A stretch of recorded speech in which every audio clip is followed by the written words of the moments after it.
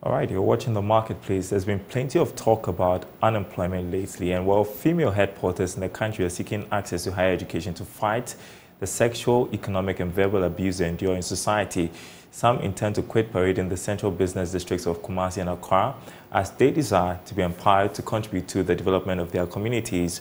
Love Affairs Mona Lisa Frimpong engages some teenage mothers who desire to be enrolled in vocational institutions in the regions of the north to escape poverty. Life is hard for 24-year-old head porter Salah Abudu. At age 15, she dropped out of school in the rural area of northern Ghana due to financial difficulties. In her frustration, she intended to get married to save her predicament, but failed. Yeah, so I said I was almost a victim of child marriage because I felt life wasn't treating me right. I felt I was stressing myself, I was going through a lot, and I thought marriage could save me from the things I was going through. Salah migrated to Accra to improve her life. Here, she finds herself sleeping on the streets of Tudu as a head porter battling diseases. Even if the thing is heavier than me, but I'll carry it. I've battled malaria and cholera on a regular basis because where I was sleeping, it was an open space, so mosquitoes and all that. And then cholera because it was an open space and it was in front of gutter. Salah Abudu and other groups of adolescent girls and young women aged 12 to 35 years carry goods on their heads in large aluminium pans. They migrate predominantly from the northern and upper west regions to southern Ghana in attempt to escape poverty and other harmful practices such as child and forced marriages and female genital mutilation by working in this informal sector. In crowded and congested areas with limited vehicle access, head porters make important contributions to the economic development of markets. They play an important role in transporting goods such as yam, plantain, vegetables, fish, and clothing. The head porters are facing much of the worst that urban life can offer. Many are becoming teenage mothers as they continue to be victims of sexual exploitation. Beulah Boajo is traumatized. She is sexually harassed and threatened whilst executing her job of assisting male customers with goods to their homes.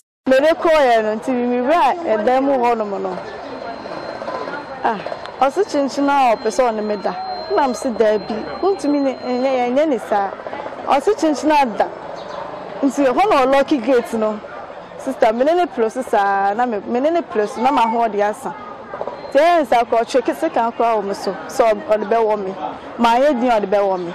To me, any press, so mecano cry, mecano. And any press was say, met me at Jimmy, not to me, Jimmy, my holding in answer. Yes, I don't cry. I did see and cry, be able some sad day, not to me in cat. As some who saw between Samia and me as a nappy. Elizabeth Pokuya, a teenage mother at Asokore Mampong in Ashanti, dropped out of junior high school to cater for her son. On a good day, she earns 50 cedis carrying loads. However, local people use 21-year-old Elizabeth for cheap labor while stigmatizing her.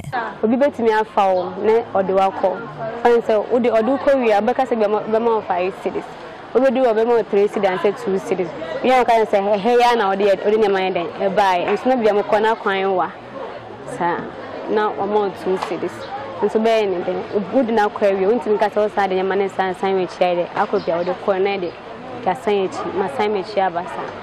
Beulah Boajo, another teenage mother, carries goods which outweigh her strength, but she is determined to carry the goods to earn some coins. She fights locals who try cheating her during payment.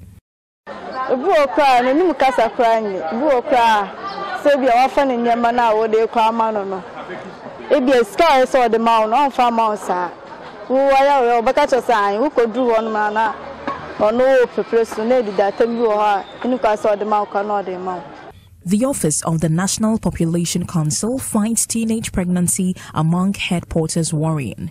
They are major contributors to overpopulation in the country. In a 2018-2019 mapping exercise by the Ministry of Gender, Children and Social Protection, it was indicated that there are more than 100,000 head porters nationwide.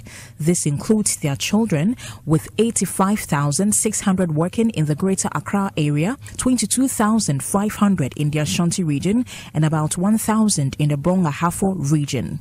These numbers were approximated, and it is likely that they are more in number. The National Population Council plans to manage this overpopulation through sexual reproductive health education. Mercy Adoma Besia is regional head. So if we want to end the less adolescent pregnancies, child marriages and all that, we need to tackle or have special interest in the KIA. So how do we help them curtail maybe unwanted pregnancies, unsafe abortions and all that? So that is where the national population comes in to control the growth or the population growth. Salah Abudu is a final year student at the University of Ghana, Legon. Her dream materialized with support from the United Nations Fund for Population Activities, UNFPA. The human rights group aims to deliver a world where every pregnancy is wanted, every childbirth is safe, and ensure young persons like Salah, Beulah, and Elizabeth's potential are fulfilled. They helped me purchase the university form, and I was admitted in University of Ghana School of Nursing and Midwifery. So I'm currently a 400 public health student. Non-governmental organization Purim African Youth Development Platform Ghana is creating educational and business opportunities for marginalized head porters and addressing challenges they face. Reverend Akuhonam Kevi is executive director. But it will alarm you that even though legally child marriage is illegal in Ghana, it is still happening in some of the communities in the north. So the education is to ensure that this is stopped, and then also give the girls some skills, give them something to do. A lot of these girls, when you listen to their stories, have gone back to school. For Joy Business, Mona Lisa Frimpong reporting.